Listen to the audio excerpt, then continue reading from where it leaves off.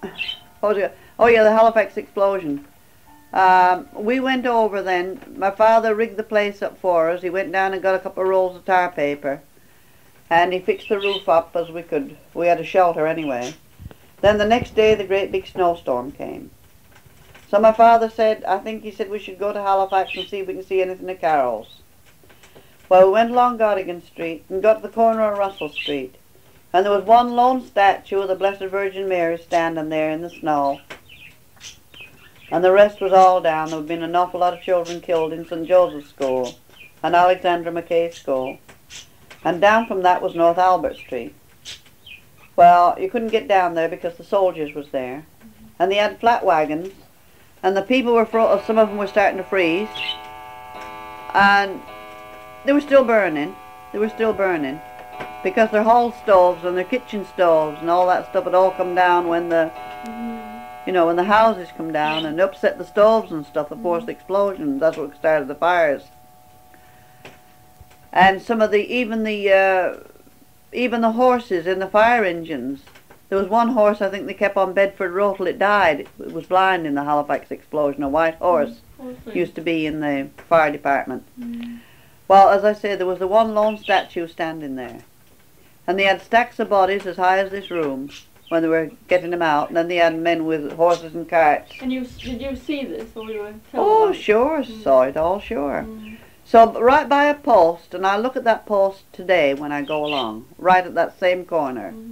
It's a different post, of course, because this is years ago. There was a little parcel laying there. And the man come along to give it a kick. It was in the snow. And the man gave it a kick, and my father said, "Hey, hold on the merriment," he said. So my father stooped down, and it was an old patchwork quilt. And inside of it was a little child about 2 years old, frozen as stiff as a board.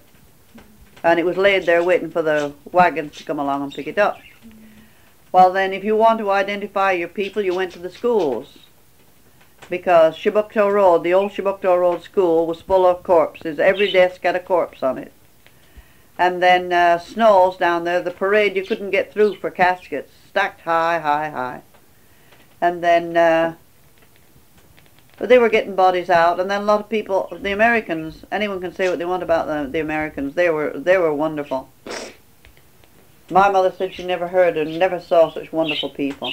They had trainloads of nurses and people coming in here for days. And they took some of the children back that they didn't know who they were. The parents were gone, and they just picked these children up and took them and brought them up. And of course, when some of the kids grew up, they came back looking for their people. Some they found and some they didn't, because their people were gone and nobody, you know. And then there was another particular couple that we got to know years later. His name was Billy Farron. And he was the purser, I believe, on the Cyrus Field, the cable ship. Well, he went to look. His wife and daughter were both killed in the Halifax Explosion. And old Billy died about 10 years ago. He was quite an elderly man when he passed on.